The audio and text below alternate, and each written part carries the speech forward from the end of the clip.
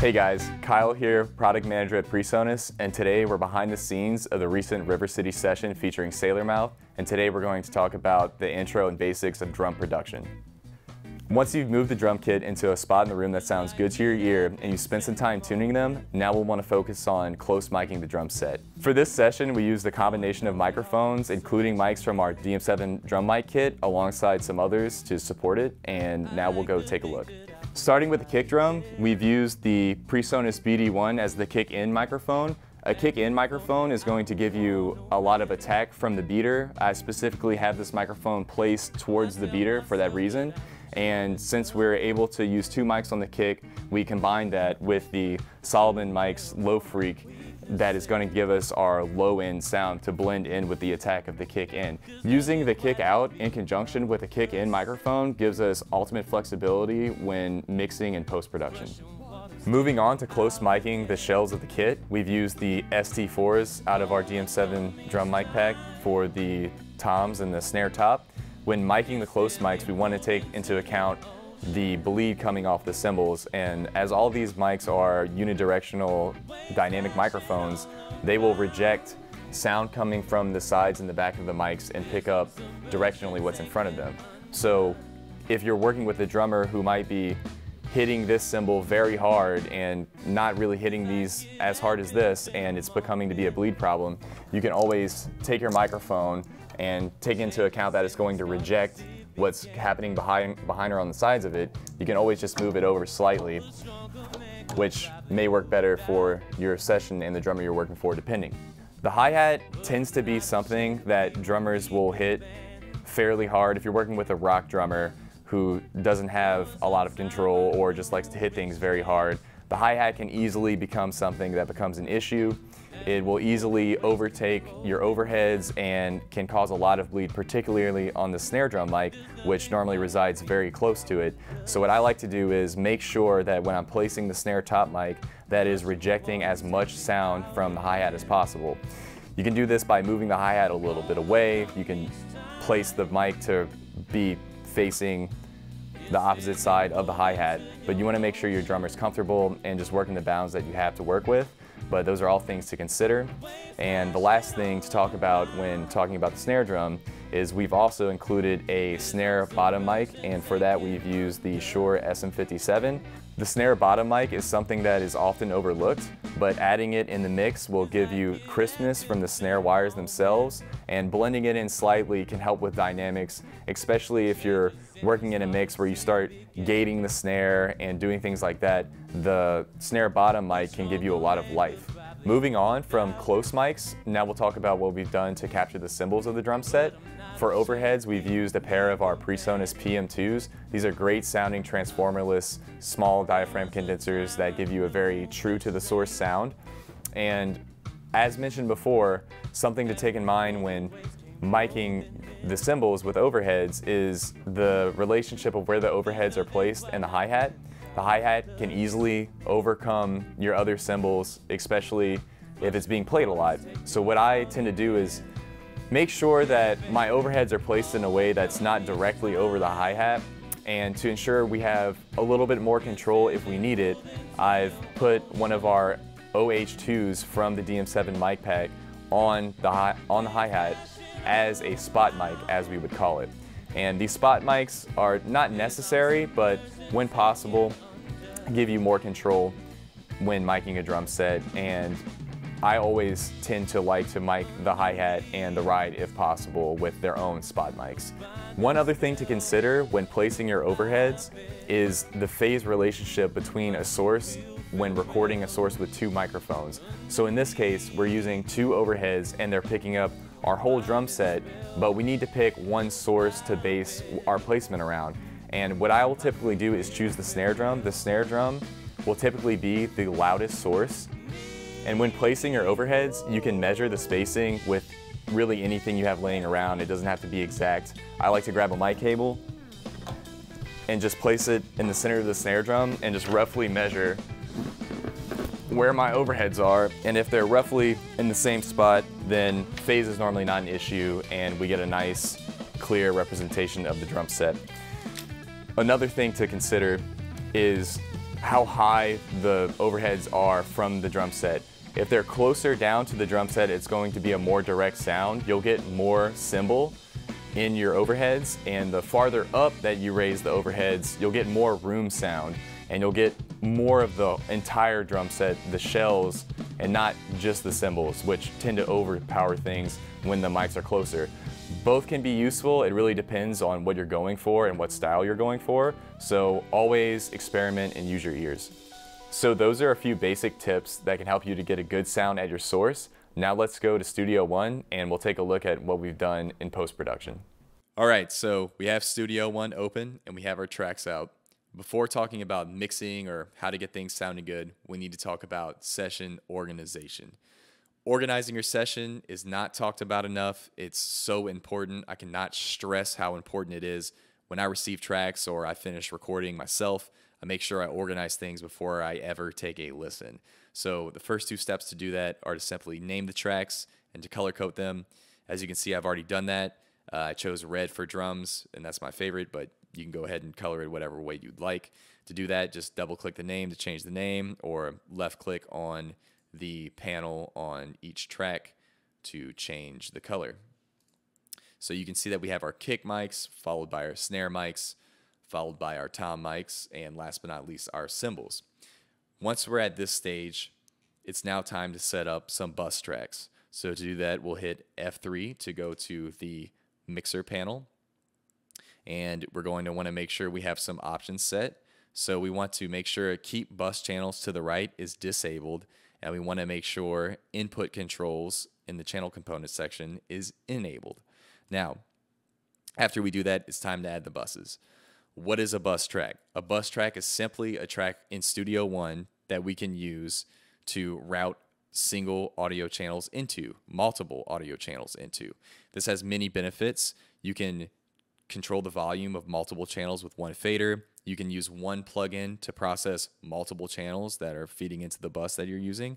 So many benefits, and it just really helps to keep things organized. So to do that, we're going to go ahead and start with our kick drums. So we have two kick microphones, the kick in and kick out. So we're going to make a bus to combine those two. So we're going to right click and we're going to add bus channel. And we're going to move it to the left of the kick in, and we're going to call it all kick. And I like to color my bus channels slightly different from my tracks just to give me a visual indication of what's a track and what's a bus. So we're going to go ahead and color the bus orange by clicking on the name panel, single left click, and we're going to left click here and route the individual audio channels into the bus. So we want to go here and make sure they're all going to all the kick mics.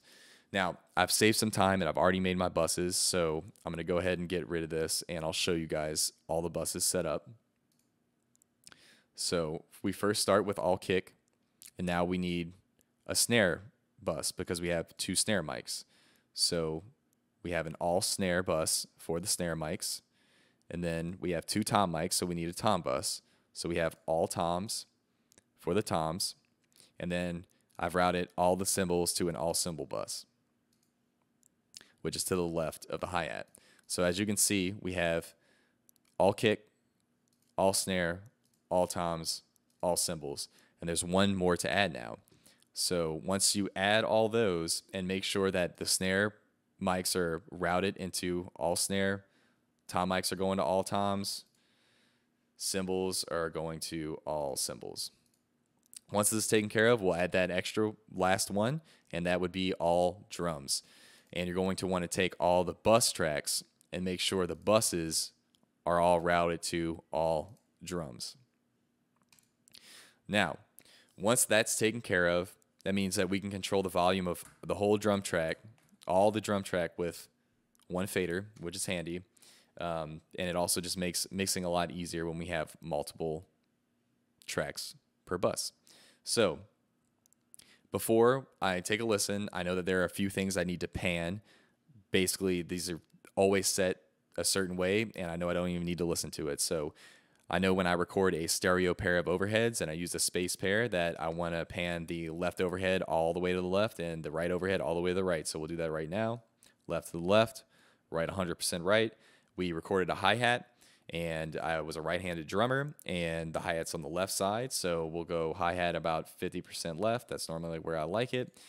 We recorded 2 toms, so rack and a floor. When I'm doing a 1 up and a 1 down, I like to do the rack 50 left and the floor tom 50 right, when it's a right-hand drummer at least. And that will take care of all of our panning. Now there's one more thing that we need to take care of, some maintenance, and that would be to flip the polarity on the snare bottom mic. So we can go ahead and do that now. I'll illustrate what that sounds like. And what flipping the polarity does is it basically just makes sure that the mics are in phase with each other. When you have a snare top and a snare bottom mic, they're pointing in opposite directions, meaning that they're many times out of phase with each other, and one of them needs the polarity flipped. So I like to normally flip the bottom mic to make sure it's in phase. So let's go to a part with some snare drum.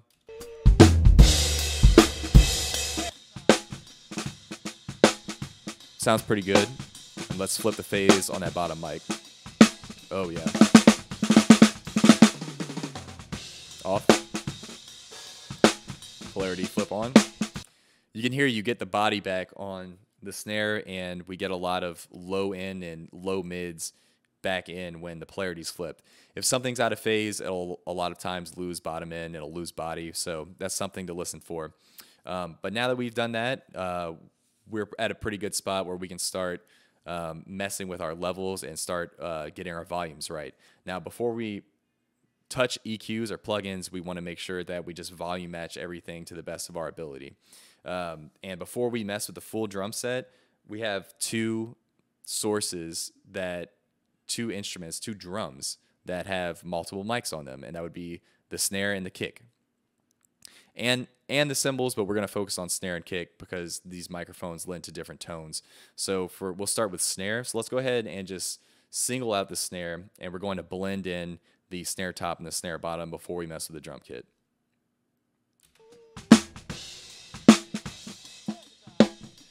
We want to use the snare bottom mic just to add some sizzle and some life and some top end to the snare top mic.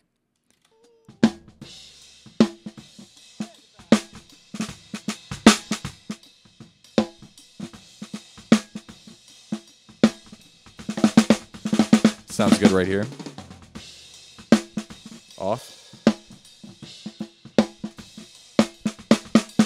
Yeah, you can see how that snare bottom mic adds a lot of crispiness and a lot of like liveliness to the snare. So once we're done with that, we'll go to our next drum that has 2 mics on it, and that would be the kick. We have a kick in and a kick out. The kick in is going to be our attack. And the kick out is going to be all low end. Woo! Okay, so that low end can get out of control, so let's start with the down and let's add it in.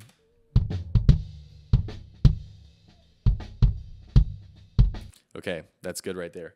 Now, everything's panned. We got our snare and our kick mics leveled out, and now it's time to volume set the whole drum set. So let's go ahead and do that.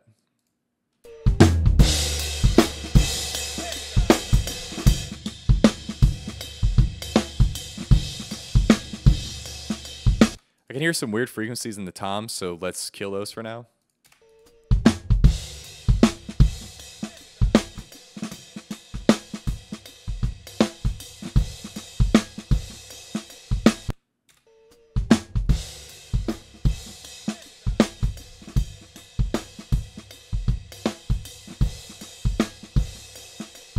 Let's bring the toms back in.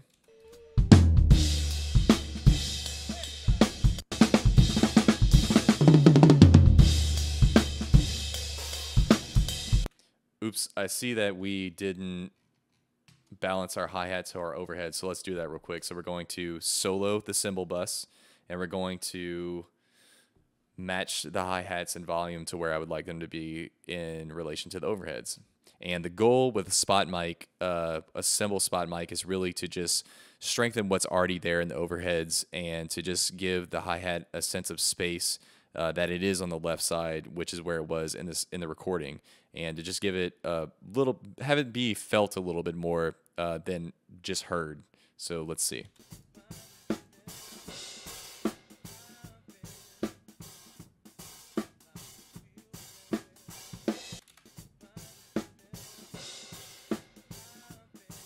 very subtle. I just want to hear it peak up on the left side a little bit to give it a sense of space and a little bit more presence. So now that we have everything leveled out, now we can begin processing. Everything sounds pretty good. We were lucky to have a great drummer in a good room, and it really shows you that if the source tone's good, you really don't have to do much. You can see that there's not many plugins going on in this session, but we'll go ahead and we'll start with the toms because I can hear some things going on in there, and I'll show you guys how we cleaned it up. So let's find this part with some toms, but I can also hear when the kick drum's being hit, there's a weird frequency. So let's listen to that real quick.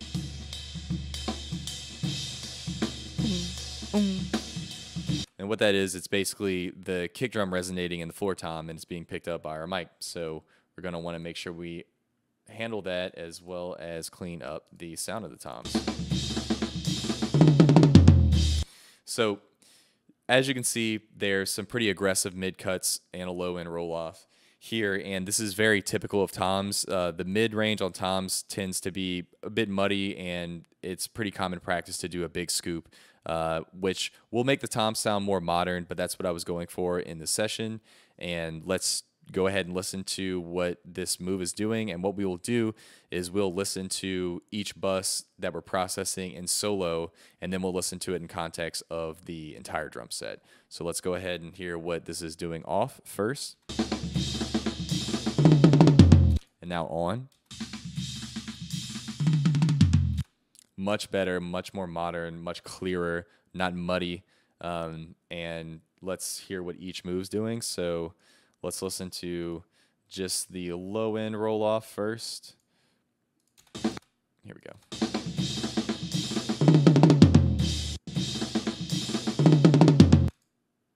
Off. Yeah, it's really tightening up that floor tom, giving us room for our kick and our bass drum, our bass guitar. And let's go ahead and put in those mid cuts.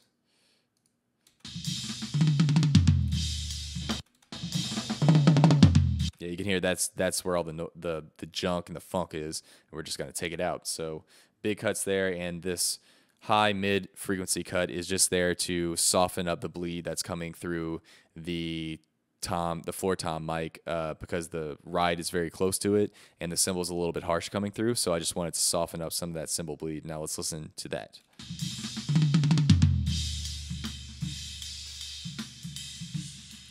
All right, cool. Let's listen to it in context of the whole drum set. Sounds great.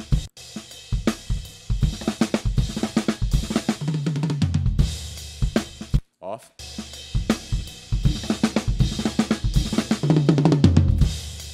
Woo, much better on. Cool. So we got the toms in place, and now let's go ahead and move on to our snare drum. So let's see.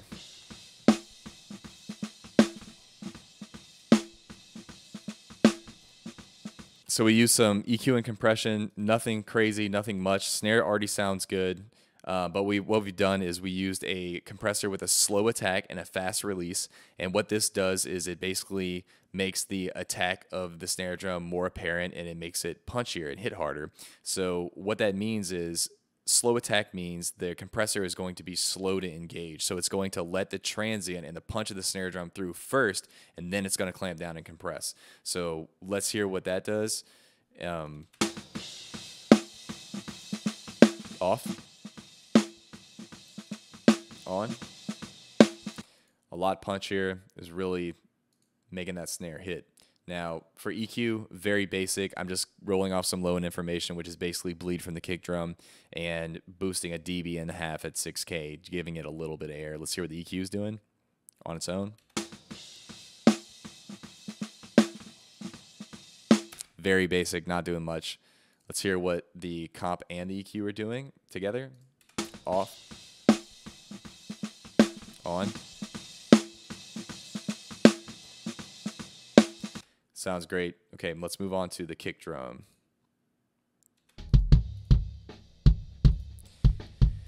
So it sounds good. It's just a little boomy. And what I tend to do is anywhere between 40 and 75 hertz, I will roll off the lows in a kick drum. And this just helps to control things and to keep the kick tighter and leaves room in the mix for things like bass guitar and other low frequency instruments. So you can see that I've rolled things off at 65 hertz here. Let's go ahead and listen to that.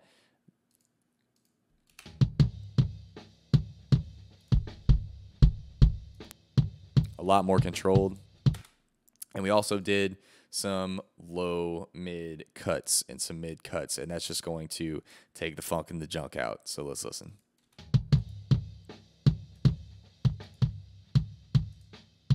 Sounds great now. Let's go ahead and listen to in context of the drum, the whole drum kit.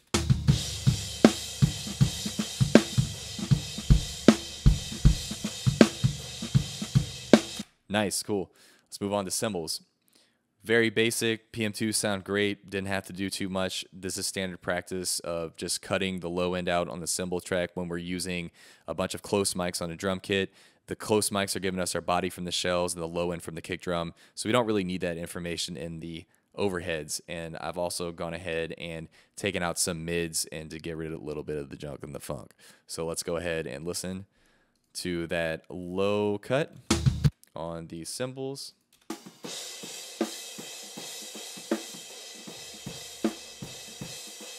And now the mid cut. Listen for it on the snare drum. You can hear it clear up a bit. Off. On. Off. On. You can hear it's getting rid of that frequency that's droning over the cymbals, that kind of like washy.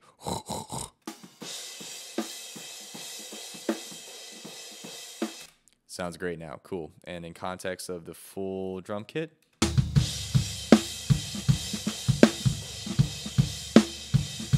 Subtle, but crucial.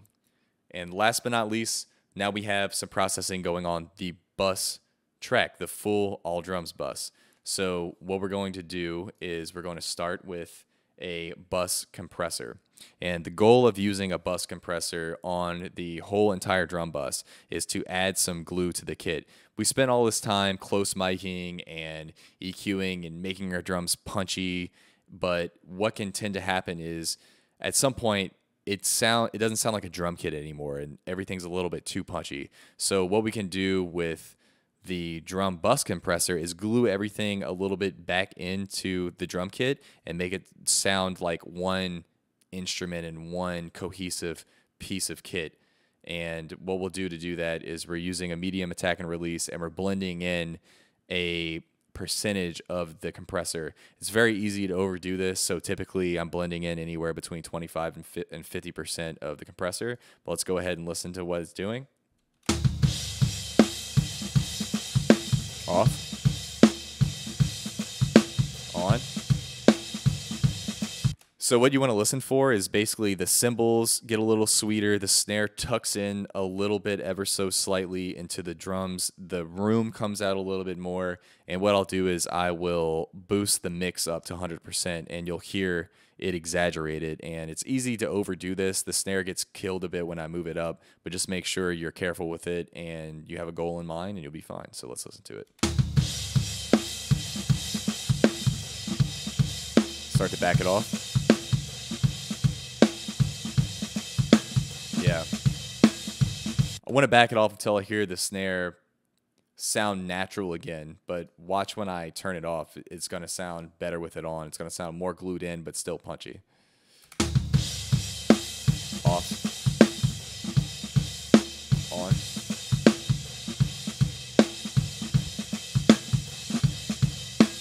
Awesome, cool. And last but not least, we have some reverb. So we used a room reverb. We used about a half a second length on the reverb, and we're only using about 16%.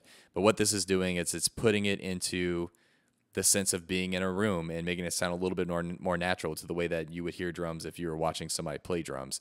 A lot of times we'll use room mics to make a room sound, but on live sessions such as this one, it's not really applicable. It's hard to put the room mics in a room where many musicians are playing just to get drum sounds right.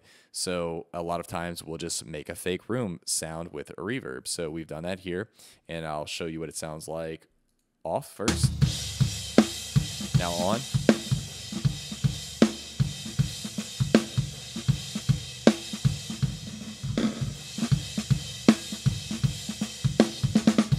Just a little bit goes a long way. So let's go ahead and let's listen to the compressor and the room reverb on the all drums bus off, and then I'll turn it on and you'll see how much these are doing together.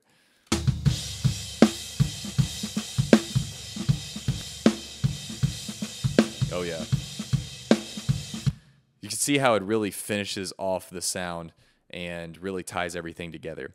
But guys, that was a very quick, brief intro to drum production. I hope you guys enjoyed it, and until next time, bye.